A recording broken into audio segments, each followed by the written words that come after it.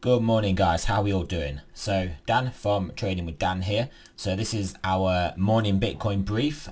So straight over to those charts.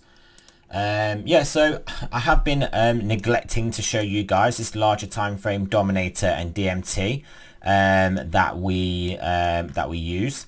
But yeah, so I'll just show you the last couple of trades on DMT. We obviously had a nice buy trade here. Firstly we had a nice sell trade, which was a massive obviously gain to the downside. Then we had a nice buy trade here. We sort of got faked out into it. If we put on our where is it, if we put on this one, you can kind of see we did actually get stopped out. We got the buy, but we did get stopped out with the actual shorter time trend, but then that did get us back in the long because we stayed bullish here, and that obviously took us all the way back up to there. So you can kind of see when you use that, you can see it basically gets you out of the trade because we got faked out into the trade, but then gets you long again. So it stopped you out about here, which is not too bad, then got you long again, and obviously you got that whole big move up there. And then we eventually got the sell trade, which was here, and then as you can clearly see, we went about 1.5% offside first, and then nearly 7% onside, and we're currently sat. Well, that's a big difference, that, isn't it? Is that right? So that is that's 7%, yeah, and this is 3%. So yeah, yeah, so great DMT trades there. And then if you want to have a look at the Dominator, so the Dominator got us in a base, well, pretty much exactly the same time, because we did break down pretty harshly then and held below, so that triggered the Dominator too. So the Dominator took its sell there, so it's just the same trade. And then Dominator actually took its buy here, which was not a bad level to buy. So it's on side currently, and potentially we're going to move up, maybe even break the DMT line and make a move upwards. Dominator went by again here. It's not the great, was it before and after that down candle? I guess it would be before. Yeah, so it got us by here. We did move down a bit. Let's see how far that was. Yeah, it did pretty much move us 4% down, so it wasn't the greatest trade, but you could have got out for a scratch before this move down there.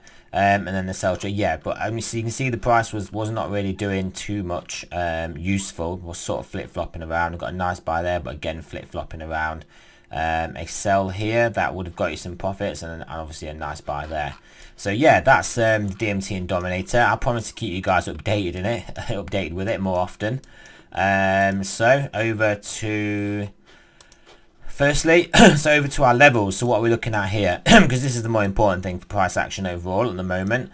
You can see on this 1 hour chart we have nicely broken up and well, sort of holding this 9,200 level. We did get up to the 9,300, so this is what we're talking about last night. We get back above this zone, play out this area for a bit, and then try and make our way up, as long as we get supported by here.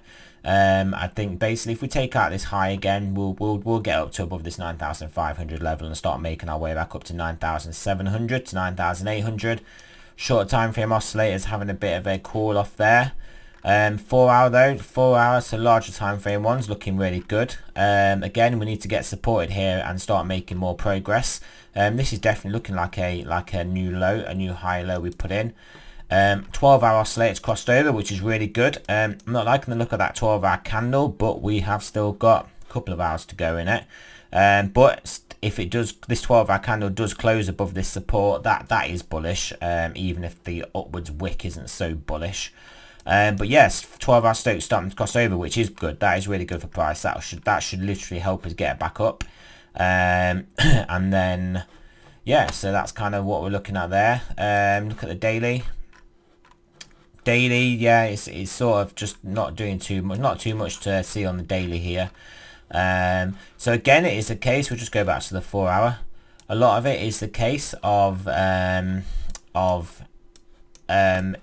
if we basically just reclaim this area and start to move our way up. If we don't, if we go back into this zone, so I think if we do basically get back under, say 9,100, and sort of be closing like 4 hour candles under here, I mean, I would probably be looking for a move back down to here. Not back down to here, but because we didn't come that far last time, but down to around here, and then we'll have to see whether we can get supported there, move back up, or whether we do break through. So now we've had this better price action here for the bulls. When we were sort of here, if we came down pretty quick, I would have thought we would have the momentum to get through this, but now we sort of held the price up a bit. I think we could get supported here around 8,600 a bit better. One last thing to look at on here. We'll just click on this. This will do it. On this 12-hour. Oh, here we go. So yeah, looking at this this RSI here, you can see we have, it's maybe not the clearest to see here. Let's zoom it in a bit. You can see on this, we'll look at it on the daily. On the daily, we can see that our low here in the RSI, our low here is lower than our low point there, but the price is higher. So that is actually hidden bullish divergence there, and we've got that on the 12-hour too, hidden bullish divergence between that point there and that point there. So the RSI got lower, but it didn't manage to push the prices low. So that is inherently bullish, and that's why it's called hidden bullish divergence.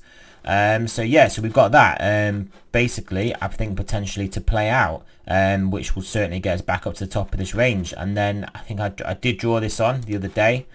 I drew on what is looking like, basically looking like an ascending triangle in the formation, hopefully, so bullish formation. I drew this on yesterday, obviously the flat top, and then if we've got the low there, so maybe push back up, have a little bit of a retrace. So this is the Goldilocks scenario, I think. So we make our way back up to 9,800 area, have a bit of a retrace around the 9,500, which is on our, you can see 9,500 is our support here. And then basically break our way through. So that is the Goldilocks scenario for the bulls. And obviously higher term time frames, everything's still looking bullish. Weekly, monthly looking bullish. Daily, everything looking bullish. Now this is at the moment confirmed as a low, as a new higher low. So everything's still looking great and bullish again. So there is no reason to think that we won't keep pushing to the upside.